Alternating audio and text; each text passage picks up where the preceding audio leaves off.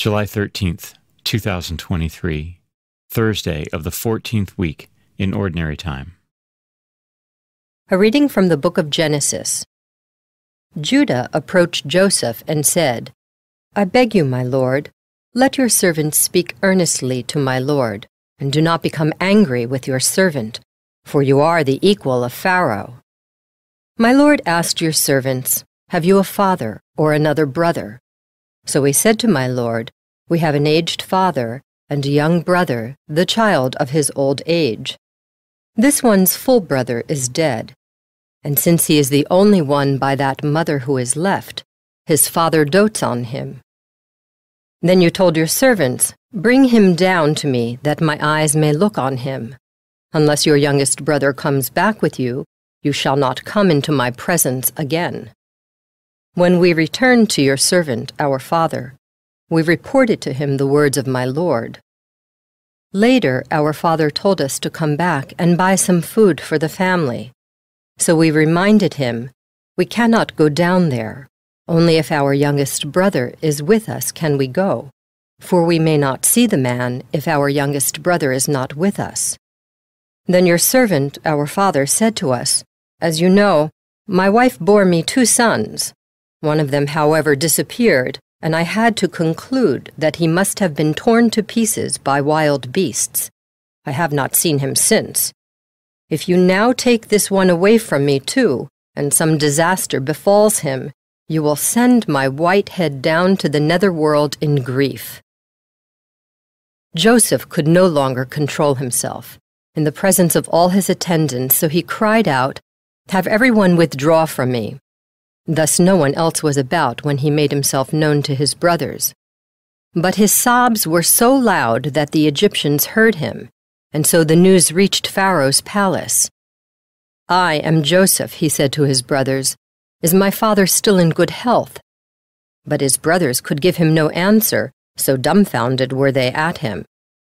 "Come closer to me," he told his brothers. When they had done so, he said, "I am your brother Joseph, whom you once sold into Egypt. But now do not be distressed and do not reproach yourselves for having sold me here. It was really for the sake of saving lives that God sent me here ahead of you." The word of the Lord. The responsorial psalm, the response is, "Remember the marvels the Lord has done." When the Lord called down a famine on the land and ruined the crop that sustained them, he sent a man before them, Joseph, sold as a slave.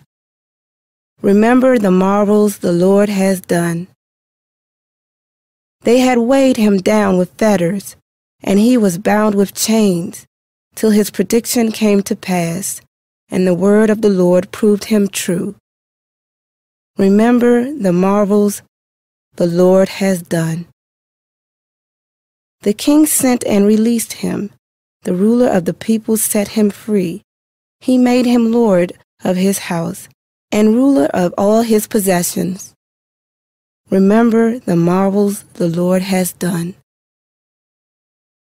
A reading from the Holy Gospel according to Matthew. Jesus said to his apostles, "As you go, make this proclamation: the kingdom of heaven is at hand. Cure the sick, raise the dead, cleanse the lepers, drive out demons. Without cost you have received. Without cost you are to give. Do not take gold or silver or copper for your belts, no sack for the journey or a second tunic, or sandals or walking stick. The laborer deserves his keep. Whatever town or village you enter, look for a worthy person in it, and stay there until you leave. As you enter a house, wish it peace. If the house is worthy, let your peace come upon it.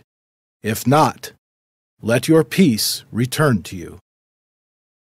Whoever will not receive you or listen to your words, go outside that house or town and shake the dust from your feet. Amen, I say to you, it will be more tolerable for the land of Sodom and Gomorrah on the day of judgment than for that town. The Gospel of the Lord.